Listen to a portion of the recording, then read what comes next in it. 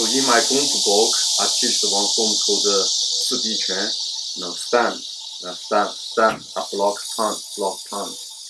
So people always ask me the stamp. Why we do the stamp? Stamp is good because you can practice muscles. You can do body. You can use weight to the weightlifting. You can do squats. But this kind of training just training your bones, your muscles, not training your bones. So and this stamp is good for you, make your small muscles strong and make your joints strong, make your bones stronger. So when you do the stamp, you can only practice stamp. You don't need to practice the whole form sometimes. For example, you just put your hand here, going to the stamp, you just take inhale, exhale, inhale, exhale, inhale, exhale, inhale, exhale. So when you practice, you need to don't use too much power.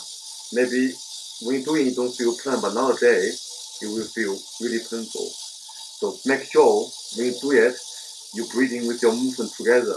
Yeah, look like you practice Qigong. For example, look, I take inhale, and go exhale. Look, I want to do the exhale, my whole body, whole weight will come to. If I start my left feet, so my whole body weight will come to left. Yeah. Breathing in, breathing out, breathing in, breathing out, breathing in, breathing out. You can go 1, 2, 3, 4, 5, 6, 7, 8, 9, 10.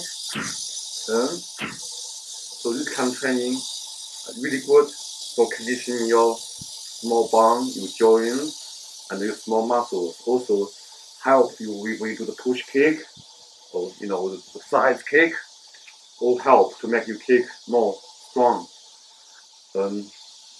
Okay, I just try to explain you. I want you to understand. Thank you.